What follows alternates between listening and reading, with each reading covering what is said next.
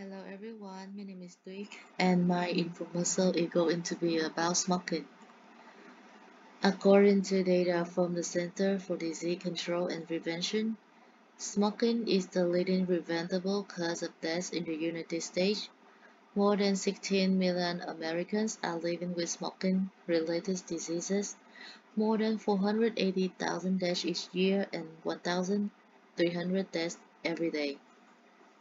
Throughout the world, 20% of adults smoke tobacco products. Almost 14% of US adults aged 18 years old or older were cigarette smokers. About 16% of male adults and over 12% of female adults were smokers in 2018. How is smoke affect health? Smoking tobacco products can lead to a variety of severe long-term health problems. Smoking can cause cancer, heart disease, diabetes, stroke, and respiratory disease, among other medical conditions. Many people turn to cigarettes as a coping mechanism.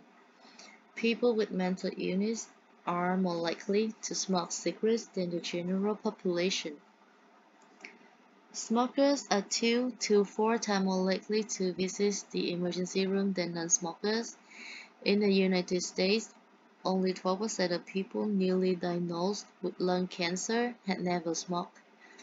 Between 80 and 90% of lung cancer deaths, around 32% of coronary heart disease deaths, around 79% of chronic obstructive pulmonary disease cases. How to prevent smoking? It's important to understand the risks associated with tobacco use and implement preventive measures such as quitting, avoiding people who smoke, and not exposing children to secondhand smoke. Educating others about the negative effects of tobacco use also played a key role in prevention.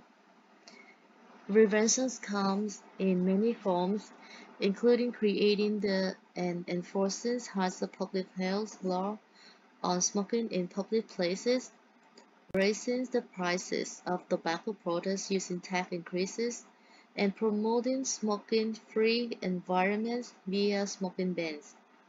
Prevention has helped create awareness for the program and encourage people to lead a healthier life without smoking. How to stop smoking? There are several over-the-counter, such as nicotine patch, nicotine gum, nicotine lozenges, and prescription medications such as Chantix, Zyban, nortriptyline, clonidine, nicotrol, designed to help people stop smoking. Thank you for listening.